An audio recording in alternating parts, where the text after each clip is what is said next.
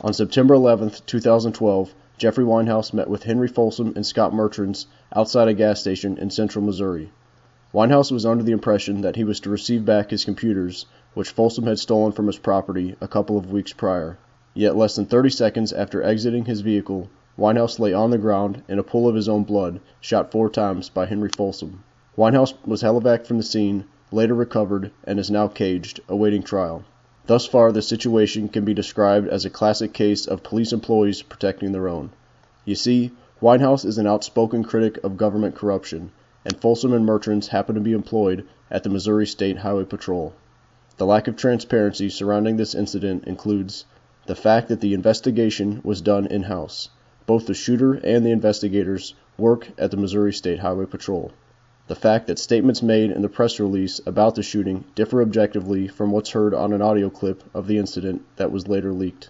The fact that Weinhaus claimed to have video recorded the incident from his vehicle, yet the existence of the footage or even the camera itself has never been acknowledged by the investigators. The fact that, contrary to an explicit Missouri state statute, Folsom failed to notify Franklin County Sheriff personnel of his actions executing a search warrant.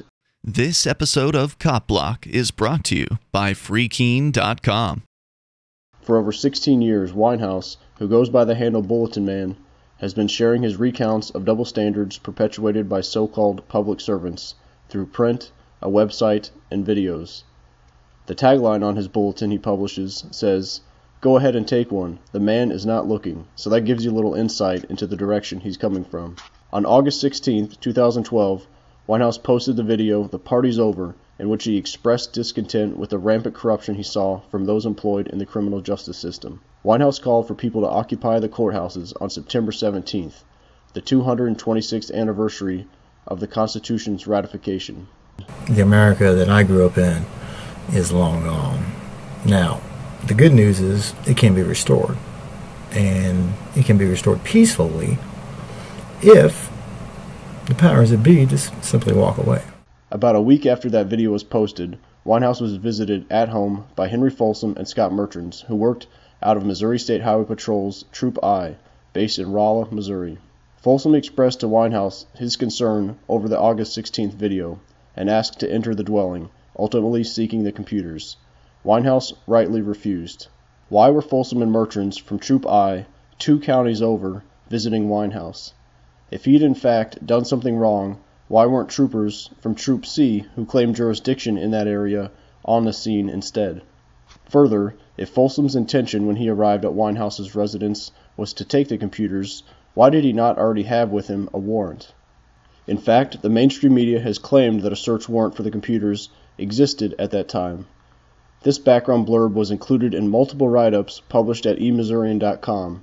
Investigators with the Highway Patrol's Division of Drug and Crime Control went to serve a search warrant August 22nd for the seizure of computers belonging to Weinhaus based on alleged threats directed at law enforcement and judicial officials in Crawford County. Judy Weinhaus, Jeff's wife, who was home at the time when Folsom arrived, noted, "Jeff insisted on a search warrant before they could enter our house. It took them 4 hours and asking several judges before they got one." Several judges? The warrant must have been pretty flimsy if several judges refused to sign the request, something that tends to be rubber-stamped. Folsom returned to Weinhaus's property with the warrant and left a short time later with less than 35 grams of marijuana, morphine, for which Weinhaus claims to have a prescription, and Weinhaus's computers and other electronics. Why would there take his cameras and computers over a little bit of marijuana? Marijuana and computers and cameras have nothing to do with anything. Notwithstanding the obvious fact that mere possession of cannabis or morphine doesn't harm anybody, and a signature, even from a man who wears a robe, cannot make an unjust action just. It seems like Folsom just wanted a way into the house to take the computers, which contain years of his documentation. A few days later, Weinhaus published a video detailing the experience. And they basically came and stole my First Amendment right the other day by seizing my computers because they smelled pot.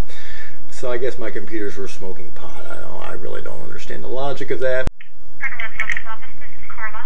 Hi Carla, how are you today? I'm just fine, thanks. You? You know what kind of troubled Carla? I've got a problem with some of your troopers there at the Highway Patrol, and I was hoping to speak to the colonel about it. My name is Jeff Weinhaus. I'm a reporter, and they basically have came in and seized my computers and cameras, and have taken away my First Amendment right. Wednesday the 22nd, Sergeant H.J. Folsom. I will be sure and pass this on. Later that day, Weinhaus received a call back from Kyle Marquette, an employee of the Missouri State Highway Patrol. Basically, what I wanted to tell you all is you need to fire that man, because if you don't, we got a big problem. You know, I've went to court today to try to get this straightened out, and I couldn't get before a judge. I couldn't get no redress, and I really don't know where to go from here.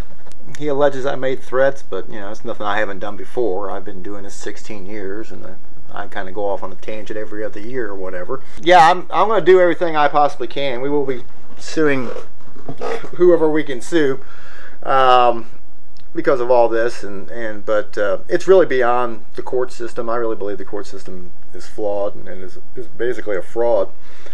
But you know, I mean, I don't know what else to do here, Kyle, other than just tell you guys what was up and pray that you do the right thing and relieve Mr. Folsom of his command, or of his duty, because he's put you guys in a very precarious situation. Weinhaus, still without his computers, the tools of his trade, for 2 weeks, wrote and sent a writ of replevin to Folsom, and to help bring more transparency to area media and friends. He was asking the Highway Patrol to return his computers and his property by the end of the business day on September 11th, 2012. In his own words, therefore, good cause being shown, petitioner requests that said property be returned into possession of 2360 Highway K, St. Clair, Missouri, 63077, by the close of business September 11th, 2012. In the alternative, it will be confirmed that the Constitution of Missouri has been suspended, and that this body is acting in a de facto capacity under the color of law and is a fraud upon the Constitution. In a video update, Weinhaus again reiterated that his property be returned by September 11th. Don't always believe what you see, my friends, especially nowadays. But believe this is the greatest country on the face of the earth, and one day very soon we're going to be able to turn that flag right side up, because we're not going to be in distress anymore. We have every right, duty, and responsibility to replace the government today because they have failed their chief design. And when they can come into the office of the publisher and steal his computers, they got to go. So I'm begging you all, just go peacefully. I'm not trying to shut down the whole court system. Only thing I want is everybody who's in there on a non-violent, victimless offense to walk out. Charges dismissed, case closed, with prejudice. They walk free, and everybody's on probation for those things. They walk free too. You shouldn't have to pay to stay out of jail. That's extortion. When September 11th did roll around, Weinhaus was contacted by Folsom, who arranged to meet him at a MFA gas station just south of St. Clair. They told him that they were going to give him his computers and cameras back. Jeffrey was on top of the world. He felt like $1 million because he called several people and said, hey, they're going to give me my stuff back. Unbeknownst to Weinhaus, Folsom had another intention. Earlier that day, Folsom had gotten an arrest warrant based on property he'd stolen from Weinhaus a couple of weeks earlier. Specifically, possession of under 35 grams of marijuana, possession of a controlled substance, morphine, and the claim that Weinhaus's August 16th video equated to tampering with a judicial officer. According to Bill Harlan, Crawford County Deputy Sheriff, at least one FBI employee was also present. Within seconds of emerging from his car, Weinhaus was shot. Jeffrey was here 2 days before on 9/9/12 and talked to me and my boss and basically said that they were going to kill him. They were going to do something to him. He said they had been in their vehicles hanging out around his house, around him, and said that he was in fear for his safety. Highway Patrol officers say they had opened fire during a confrontation with an armed man. He's a man known for his criticism of government, who's had run-ins with troopers in the past. Now, this happened on Highway K in St. Clair, Missouri, in Franklin County, about 50 miles from downtown St. Louis. I'm told that he was meeting two troopers, a prearranged meeting, but he came armed with a gun. Missouri is an open carry state. It's not against the law. I mean, we get people that run through here all the time that's got guns just right out in the open. You don't have to have no carry permit here. You just do it. Same thing with Jeffrey. They don't want you to know that he had a .22 because it makes them look foolish. You don't go start a revolution or a shootout with the cops like they would have you believe with a 6-shot revolver .22. It just don't happen. You only have a .22 if you're scared, and that's all you have. The Highway Patrol says that he got out of his car and was armed and then started walking toward the troopers. There was a confrontation and then the troopers opened fire. One bullet hit the right side of his head, deflected off his temple, breaking his orbital, and exited at the top of his skull. A second bullet grazed his neck. A third bullet broke a couple of bones in his shoulder, and the fourth bullet just missed his heart, punctured his left lung, and lodged in his back. Weinhaus was helivaced 50 miles northeast to Mercy Hospital in St. Louis. The fire department had to wash off the blood. The next day, Sarah L. Eberhardt, an employee of the Missouri State Highway Patrol, issued a press release about the incident. Concise as it was, it brought to mind some questions. No video of the incident has been acknowledged. If the meeting was potentially volatile, why not proactively film? If Folsom believed Weinhaus to be dangerous, if a shootout was thought even remotely possible, why did they not show up with backup? If the warrant was to be served, why would the troopers have wanted to meet in such a remote location? After the incident, calls were made to the Missouri State Highway Patrol to solicit more information. Though Al Northrum, the so-called public information officer, was eventually spoken with, he was not too forthcoming. Public information? Yeah, hi, I want to let you know I'm recording this call for my records, but I was just hoping to talk with somebody about Jeffrey Weinhaus, the incident yesterday. Yeah, we're not going to give you any statements that you're recording. There's nothing new I can give you on your recorded device right there, other than what's out right now. And I appreciate your concern and all your willingness to ask questions, but once again, this is an ongoing investigation, and surely you must understand that we have to take care of that first. Well, I have no problem. I have no, Thank sir. you, sir. No, hold on, Bye-bye. sir. Hold on, sir. 3 days after the shooting, Mike Arthur, one of the few who have continued to vocally support Weinhaus, was visited by Adam Carnell, a Cuba, Missouri police employee. Watch this video to learn his story in detail, but briefly, it was a situation not unlike that which Weinhaus had mentioned had happened to him. Carnell had manipulated a firearm that wasn't his to create a situation to bring about a desired conclusion. In this case, getting Arthur, who's dubbed a felon, to handle a loaded firearm. I'm not on no probation, no parole. I've not been found guilty of any crime, but yet they have 5 felonies against me. And before I could bond out of jail, I was to be fitted with this tracking bracelet. And they charged me $75 a week for this, $300 a month, which is basically blatantly ransom and stealing.